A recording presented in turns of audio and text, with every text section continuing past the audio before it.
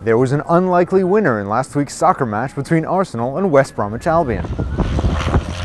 Simon Moores, owner of a banner flying company called Airads. Let's rewind.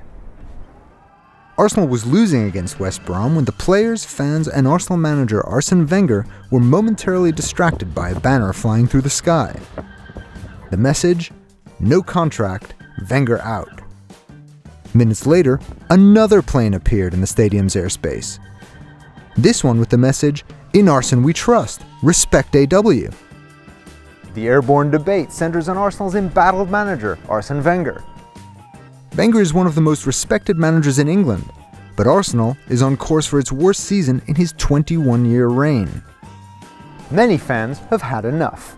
The banners were paid for by two rival factions, those who want Wenger to stay and those who want Wenger out. In huge sporting debates, there are seldom any winners, but in this case, there may be just one. Mr. Moores, whose company was hired to fly both displays. The first one was from the fans, and they wanted their Wenger out banner, and that was pretty simple to arrange. Did that first of all, and then just a couple of days before the game itself, we had an inquiry from Hong Kong asking if we could fly a second banner. I can't use the language to describe the way that some of the fans felt about flying two banners. Some were for and some were against. Mr. Moore charges upwards of $750 for the banners, telling fans that as long as it fits and it's funny, he can fly it.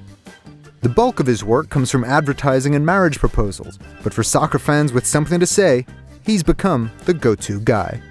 Man United is big, Man City, Everton, obviously Arsenal we've had this weekend.